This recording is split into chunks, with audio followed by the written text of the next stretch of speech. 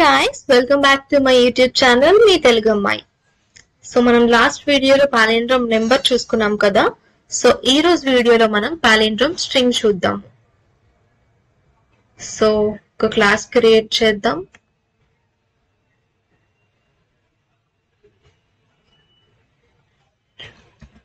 palindrome string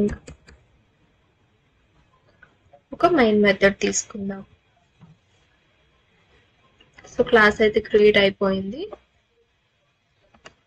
so మనకి palindrome number అంటే మనం లాజిక్ ఏం చెప్పుకున్నాము, ఒకవేళ ఫ్రంట్ నుంచి చదివినా బ్యాక్ నుంచి చదివినా మనకి సేమ్ వస్తే అది మనం palindrome నెంబర్ అని చెప్పుకున్నాం. సో palindrome స్ట్రింగ్ అన్న కూడా సేమ్ అలానే. Suppose example ma'am. So ma'am ఉన్నది ఎగ్జాంపుల్, మనం బ్యాక్ నుంచి చదివినా ఫ్రంట్ నుంచి చదివినా సరే మనకి ఆన్సర్ అన్నది సేమ్ వస్తుంది, మామ్ అనే వస్తుంది. కాబట్టి దీన్ని మనం palindrome స్ట్రింగ్ అంటాం. సో ఇప్పుడు అది ఎలా సాల్వ్ చేద్దామో చూద్దాం. ముందుగా మనం ఒక స్ట్రింగ్ ఏదైతే మనం చెక్ చేయాలనుకుంటున్నామో దానికి సంబంధించి ఒక స్ట్రింగ్ తీసుకుంటాం. So string str equals to Malayalam అనుకుందాం. మలయాళం ఫైన్. సో మనం ఇంటిజర్ తీసుకున్నప్పుడు ఎలా తీసుకుంటాం, ఇంట్ I equals to some number తీసుకుంటాం. సో స్ట్రింగ్ తీసుకుంటున్నాం కాబట్టి string str equals to, str అనే కాదు ఏమైనా తీసుకోవచ్చు మనం. So string str equals to Malayalam. So మనం ఎప్పుడైనా స్ట్రింగ్ తీసుకున్నప్పుడు మనం ఇలా డబుల్ కొటేషన్స్ లో పెడతాం. నెక్స్ట్ మనకి రివర్స్ కావాలి కదా, స్ట్రింగ్ అన్నది రివర్స్ అయితే ఏమవుతుందో కూడా కావాలి కదా. సో మనం రివర్స్ లో ఏం స్టోర్ చేస్తామంటే జస్ట్ స్ట్రింగ్ కి మనం కొటేషన్స్ పెట్టాలి, డబుల్ కొటేషన్స్ అన్నాం కదా. So just reverse equals to double quotations పెట్టేసి వదిలేస్తాం, ఎందుకంటే మనకు ఆ స్ట్రింగ్ లో ఏం స్టోర్ అవుతుందో అన్నది మనకి ఇంకా తెలియదు కాబట్టి. సో ప్రస్తుతానికి మనం జస్ట్ రివర్స్, ఇక్కడ మనం స్ట్రింగ్ రివర్స్ అని ఇవ్వాలి, ఎందుకంటే అది ఇంటా స్ట్రింగ్ అన్నది దానికి తెలియదు కాబట్టి స్ట్రింగ్ అని చెప్పి మనం ఇవ్వాలి. So string reverse equals to just ఈ డబల్ కొటేషన్స్ ఓపెన్ చేసి ఇలా పెడితే మనం ఏదైతే ఇక్కడ స్ట్రింగ్ తీసుకున్నామో అది రివర్స్ అయిన వాల్యూ దీంట్లో స్టోర్ చేస్తుంది అనమాట. So coming to the next, for loop రాస్తాం.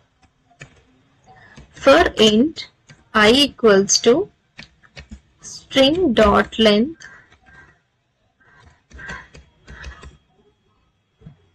minus 1.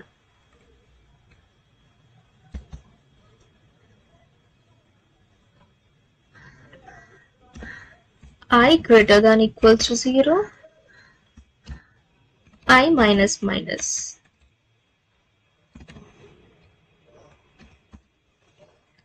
సో ఇది మనం రాసుకున్న for loop.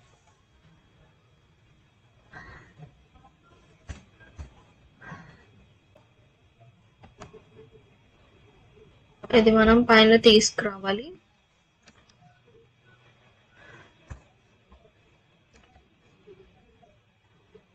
Fine. So for loop ఏం రాసాము మనం, for int I equals to string dot length minus 1 అని చెప్పి అన్నాము. అంటే దీని మీనింగ్ ఏంటి అంటే, ఇప్పుడు మనం ఏదైతే స్ట్రింగ్ తీసుకున్నామో లెంత్ మైనస్ 1 అన్నప్పుడు ఈ లాస్ట్ ఏదైతే మనకుందో అది తీసుకుంటాం అన్నమాట. అంటే ఇందులో ఉన్న ఇండెక్స్ నెంబర్ మనకి, ఫర్ సపోజ్ ఇది 0 ఇండెక్స్ నుంచి స్టార్ట్ అయితే 0 1 2 3 4 5 6 7 8 టోటల్ 8 లెటర్స్ ఉన్నాయి మనకి. సో 0 ఇండెక్స్ నుంచి స్టార్ట్ చేస్తే 0 కాకుండా 1 నుంచి తీసుకుంటే 9 ఉన్నట్టు. సో మనం ఎప్పుడు కూడా మ్యాక్స్ 0 నుంచే స్టార్ట్ చేస్తాము.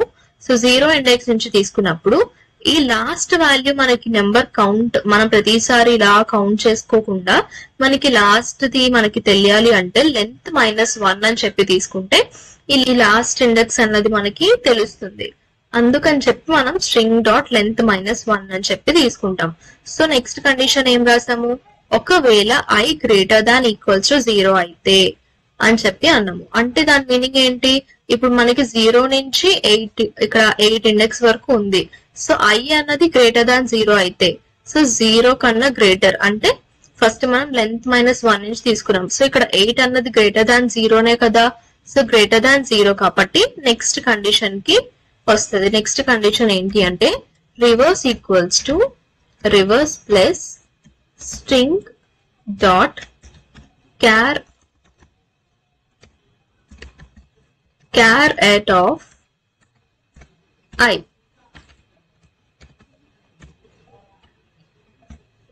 ఇది మన నెక్స్ట్ స్టెప్. దాని మీనింగ్ ఏంటి అంటే సో I గ్రేటర్ దాన్ 0 అంటే మనకి ఇక్కడ లాస్ట్ ఇండెక్స్ ఎంత 8 ఉన్నది. So 8 greater than 0. So satisfy అయింది కాబట్టి నెక్స్ట్ కి వస్తుంది. మనకి కావాల్సింది ఏంటి, రివర్సే కదా. సో రివర్స్ లో మనకి రివర్స్ కావాలి అంటే ఫస్ట్ ఏంటి అంటే reverse plus string dot carrot of I. So మీరు ఇక్కడ క్యారెట్ ఆఫ్ I అంటే ఏంటి అంటే మీరు ఇక్కడ చూసుకున్నట్టయితే returns క్యార్ value at the specified index అన్నది. అంటే మనం ఇక్కడ క్యారెట్ ఆఫ్ I అన్నప్పుడు ఫస్ట్ మనం లెంత్ -1 నుంచి స్టార్ట్ చేసాం కాబట్టి మనకి ఇండెక్స్ అన్నది 8 దగ్గర ఉంటది. సో మీరు క్యారెట్ ఆఫ్ I అన్నప్పుడు కూడా అక్కడ 8 ఇండెక్స్ లో ఏదైతే అంటే 8 ఇండెక్స్ లో మనకి ఏ వాల్యూ ఉందో ఆ స్పెసిఫైడ్ ఇండెక్స్ దగ్గర ఉన్నది మాత్రమే ప్రింట్ చేయడం కోసం మనం ఇక్కడ క్యారెట్ అనేది తీసుకుంటాం. సో మీకు అర్థమైందని అనుకుంటున్నాను. అంటే ఇప్పుడు ఫర్ సపోజ్ 8th ఇండెక్స్ లోని మనకి M అన్నది ఉన్నది. సో మనకు ఆ స్పెసిఫిక్ ఇండెక్స్ ఓన్లీ ఆ స్పెసిఫిక్ ఇండెక్స్ లో ఉన్న వాల్యూ ప్రింట్ అవ్వాలి అనుకున్నప్పుడు మనం ఇక్కడ క్యారెట్ అని తీసుకుంటాం. సో ఫస్ట్ మనకు ఓన్లీ ఫస్ట్ ఆ లాస్ట్ లెటర్ ఏదైతే ఉందో అది ప్రింట్ అవ్వాలి. తర్వాత మళ్ళీ లూప్ అన్నది రన్ అయ్యి మళ్ళీ చెక్ చేసుకుంటాం. తర్వాత మళ్ళీ ఆ నెక్స్ట్ ఇండెక్స్ ఏంటి 7 ఉంటది. ఆ 7 ఇండెక్స్ లో ఏతుందో అది ప్రింట్ అవ్వాలి. సో ఒక్కొక్కటి కూడా ఒక్కొక్క స్పెసిఫిక్ ఇండెక్స్ దగ్గర ఉన్న వాల్యూ అనేది మనకు ప్రింట్ అవుతూ రావాలి. సో దానికోసం మనం ఇక్కడ క్యారెట్ అన్న చెప్పి తీసుకుంటాం. సో అప్పుడు మనకి ఇక్కడ ఏమవుతుంది, సో ఫస్ట్ వచ్చేసి మనం ఇక్కడ లెంత్ -1 నుంచి స్టార్ట్ చేసాం కాబట్టి ఈ M ఏదైతే ఉంటుందో మనకి ఇక్కడ M అన్నది రివర్స్ లో స్టోర్ అవుతుంది. అంటే ఇక్కడ రివర్స్ ఉంది కదా, సో ఇక్కడ మనకి M అన్నది వాల్యూ స్టోర్ అవుతుంది. సో మనం ఇక్కడ reverse plus string dot carrot అని చెప్పాం కాబట్టి రివర్స్ లో మనకి ఏముంది, జస్ట్ కొటేషన్ ఉంది అంతే. సో మనం ఇక్కడ M ప్రింట్ చేసినప్పుడు ఈ లోపల మనకి M అన్నది ప్రింట్ అవుతుంది. I hope you understood. So next కొద్దాము. అప్పుడు మనకి ఏమవుతుందంటే ఒకవేళ కండిషన్ అన్నది if string dot equals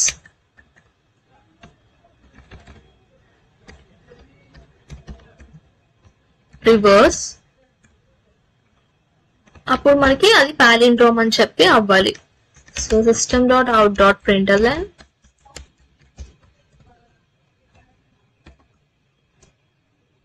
given string is palindrome. లేదా ఇక్కడ మనం రివర్స్ అని పెట్టాం అనుకోండి, ఆ వాల్యూ మనకు వస్తుంది. అంటే ఏదైతే మనం స్ట్రింగ్ తీసుకున్నామో రివర్స్ అయినప్పుడు ఏదైతే వస్తుందో అది కూడా వచ్చి మనకి ప్రింట్ అవుతుంది.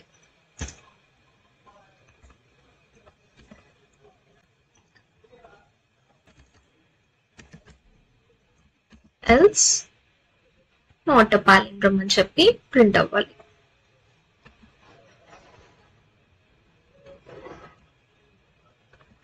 అంతే, simple logic, simple conditions.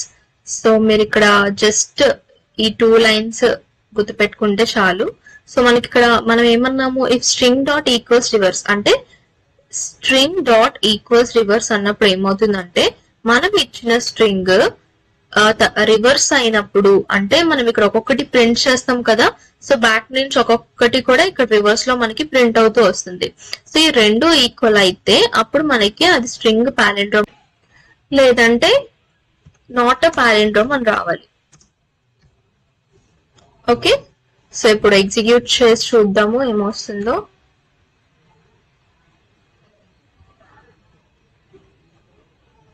Malayalam the given string is palindrome. So Malayalam అన్నది palindrome, ఎందుకంటే మీరు ఫ్రంట్ నుంచి చదివినా బ్యాక్ నుంచి చదివినా సరే మనకి మలయాళం అనే వస్తుంది. నెక్స్ట్ ఇంకోటి మీరు గుర్తుపెట్టుకోవాల్సింది ఏంటంటే మళ్ళీ ఒకసారి చెప్తాను, ఇక్కడ మీరు ప్రాసెస్ వినండి. సో స్ట్రింగ్ డాట్ లెంత్ -1 అన్నప్పుడు మనకి ఏమవుతుందంటే ఈ లాస్ట్ ఇండెక్స్ ఏదైతే ఉంటుందో ఆ ఇండెక్స్ నెంబర్ మనకి చూస్తుంది, అంటే 8 ఉంటది. లాస్ట్ ఇండెక్స్ లెంత్ -1 అంటే మనం ఇలా 0 నుంచి కౌంట్ చేస్తే 8 ఉంటది. సో అప్పుడు మనకి 8 > 0 అయితే కిందకి వస్తాము.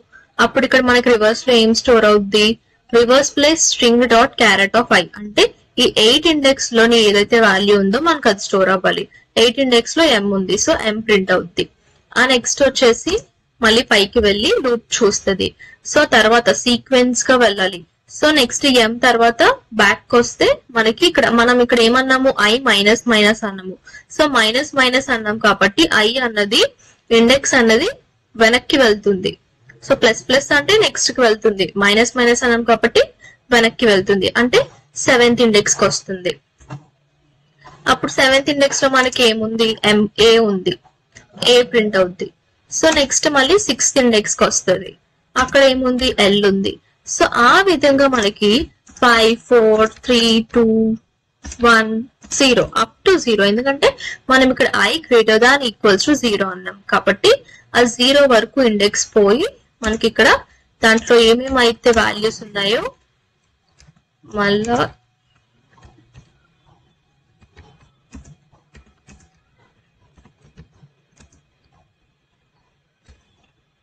మలయాళం. సో ఈ ఇండెక్స్ లో ఏవైతే వాల్యూస్ ఉన్నాయో అవన్నీ కూడా మనకి రివర్స్ లోని ప్రింట్ అవుతాయి. సో ఈ విధంగా ఈ ఫర్ లూప్ అన్నది యాక్ట్ అవుతుంది. సో ఇంకోటి ఏంటంటే, ఫర్ సపోజ్ మనం ఇక్కడ రివర్స్ లోని జస్ట్ కొటేషన్స్ కాకుండా మీరు చిన్నది స్పేస్ ఇచ్చినా సరే మీకు మొత్తం అంతా కూడా రాంగ్ అయిపోద్ది. ఎందుకంటే మనకి స్పేసెస్ కూడా అది రివర్స్ కింద, అంటే స్పేస్ కూడా మనకి తీసుకుంటది. ఇప్పుడు వర్డ్ అన్నది మలయాళం ఒకటి సేమ్ అయినా సరే మనకి రివర్స్ ప్రింట్ చేసినప్పుడు మలయాళం వచ్చినా సరే అక్కడ మనకి రివర్స్ లో మనం స్పేస్ ఇచ్చామనుకోండి, స్పేస్ కూడా అది కన్సిడర్ చేసేసుకుంటది. సో దీని వల్ల ఏమవుతుందంటే మనకి ఇక్కడ మలయాళంతో పాటు స్పేస్ కూడా వచ్చేస్తుంది. అప్పుడు అది మనకి పాలిండ్రోమ్ అని చూపించదు. సో ఇప్పుడు నేను ఇక్కడ స్పేస్ ఇచ్చాను చూడండి, ఇప్పుడు మనకు ఆన్సర్ ఏమొస్తుందో, నాట్ అ పాలిండ్రోమ్ అని వస్తుంది. చూసారా, given string is not a palindrome, ఎందుకంటే మనకి ఇక్కడ స్పేస్ కూడా ప్రింట్ అయిపోతుంది. సో కాబట్టి మీరు ఇక్కడ స్ట్రింగ్ రివర్స్ ఇచ్చినప్పుడు ఇది మీరు జస్ట్ ఓన్లీ కొటేషన్స్ దగ్గరగా ఓన్లీ డబుల్ కొటేషన్స్ తీసుకుంటారు అంతే, మధ్యలో ఎలాంటి స్పేస్ కూడా మీరు ఇవ్వకూడదు. సో అది మెయిన్ ఇంపార్టెంట్ పాయింట్ గుర్తుపెట్టుకోవాల్సింది. అండ్ నెక్స్ట్ ఇంకోటి ఏంటంటే, కొంతమంది ఇప్పుడు ఫర్ సపోజ్ మలయాళం ఉంది, నేను ఇక్కడ స్మాల్ m రాయాలనుకుంటున్నాను. సో మీరు బ్యాక్ నుంచి చదివినా సరే మనకి మలయాళం అనే వస్తుంది కదా. సో మరి ఇది ఈ విధంగా ప్రింట్ అవుతుందా, ఈ విధంగా మనం చేసుకోవచ్చా అంటే చేసుకోవచ్చు. కానీ ఇక్కడ మీరు మనకి జావాలోని అది కేస్ సెన్సిటివ్, అంటే మనకి small letters and big capital letters ని కూడా అది కంపేర్ చేస్తుంది. కాబట్టి ఫర్ సపోజ్ మీరు ఇలా ప్రింట్ చేశారనుకోండి, నాట్ అ పాలిండ్రోమ్ అనే వస్తుంది. ఒకసారి ఎగ్జిక్యూట్ చేద్దాం. సో నేను ఇక్కడ స్మాల్ m పెట్టాను, స్పేసెస్ కూడా తీసేసాను. ఇప్పుడు ప్రింట్ చేస్తే ఏమొస్తుందో చూద్దాం, నాట్ అ పాలిండ్రోమ్ అని వస్తుంది. చూసారా, the given string is not a palindrome, ఎందుకంటే మనం ఇక్కడ స్మాల్ m పెట్టాం కాబట్టి. లేదు అలా కాకుండా స్మాల్ m పెట్టినా సరే నాకు వచ్చేయాలి అంటే మీరు అప్పుడు ఏం చేస్తారంటే, ఇక్కడ స్ట్రింగ్ డాట్ ఈక్వల్స్ దగ్గర ఇగ్నోర్ కేస్ అని చెప్పి మీరు యాడ్ చేయాలి. Ignore case. So small letter ఇచ్చినా సరే నాకు అది వర్డ్ కరెక్ట్ గా రావాలి, స్పెల్ చేసినప్పుడు కరెక్ట్ గానే ఉంది కదా. సో స్మాల్ లెటర్ ఇచ్చినా నాకు పాలిండ్రోమ్ అనే రావాలి అన్నప్పుడు మనం ఈ ఇగ్నోర్ కేస్ అన్నది మనం యూజ్ చేస్తాం. సో ఇగ్నోర్ కేస్ అంటే ఏంటి, అది లోవర్ కేస్ లో ఉన్నా అప్పర్ కేస్ లో ఉన్నా సరే అది జస్ట్ ఇగ్నోర్ చేసేయడం అనమాట. సో అందుకు మనం ఇక్కడ ఇగ్నోర్ కేస్ అని యూజ్ చేస్తాం. So most of the sense మనం యూజ్ చెయ్యము, ఎందుకంటే ఎయిదర్ మొత్తం స్ట్రింగ్ అన్నది క్యాపిటల్ లో గానీ లేదా స్మాల్ లో గానీ తీసుకుంటాము. ఒకవేళ మనకి ఇలా మిక్స్డ్ గా క్యాపిటల్ అండ్ స్మాల్ మిక్స్డ్ గా ఇచ్చి నాకు ఇందులో నుంచి పాలిండ్రోమ్ స్ట్రింగ్ కావాలి అంటే అప్పుడు మీరు ఇలా ఇగ్నోర్ కేస్ పెట్టి చేయొచ్చు. సో ఇప్పుడు నేను ఎగ్జిక్యూట్ చేస్తాను.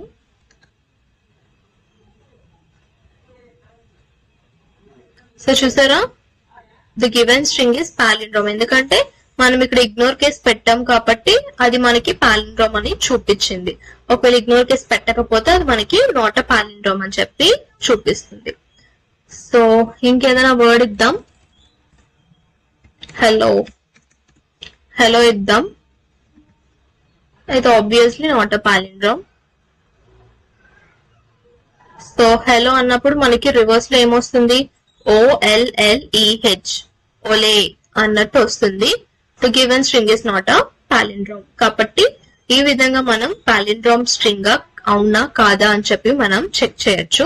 సో చాలా సింపుల్ అన్నమాట. ఈ 2 మెథడ్స్ మీరు గుర్తుపెట్టుకుంటే చాలు.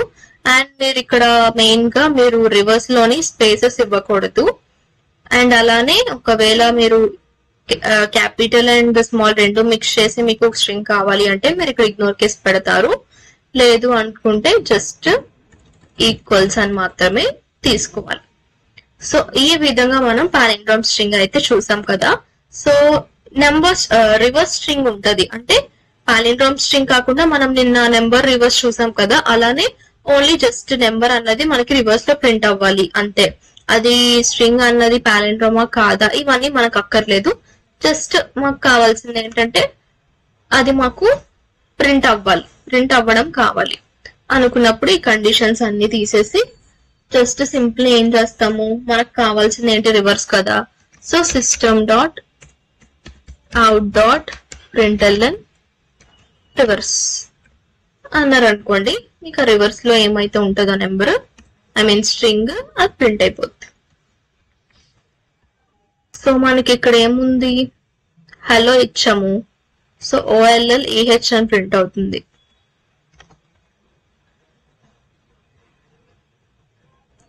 OLLEH. సో ఇంకో వర్డ్ ఇద్దాం. మామ్.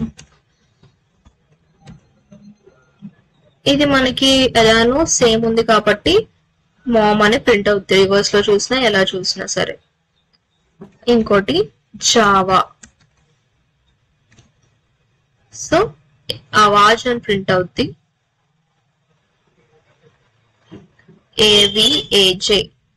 AVAJ. సో ఈ విధంగా మనం ఒకే చిన్న లాజిక్ తోని నెంబర్ ని స్ట్రింగ్ ని రివర్స్ చేయడము మనం చూడొచ్చు. అలానే పాలిండ్రోమ్ స్ట్రింగ్ కూడా చేయొచ్చు. సో మనం పాలిండ్రోమ్ స్ట్రింగ్ చెక్ చేయాలి అంటే ఇక్కడ మనం ఇఫ్ కండిషన్ ఇచ్చేసి సింపుల్ గా అది పాలిండ్రోమ్ కాదా అని ఇఫ్ ఎల్స్ స్టేట్మెంట్ లో రాసిస్తాం. లేదు మాకు జస్ట్ ఇది రివర్స్ ది ప్రింట్ అవ్వాలి అంటే సేమ్ ఇవే ఉంటాయి. అండ్ ఇక్కడ మనం system.out.println రివర్స్ అనగలే మనకి రివర్స్ అనేది ప్రింట్ అయిపోతుంది. So this is the programme. I hope you understood. Thank you for watching.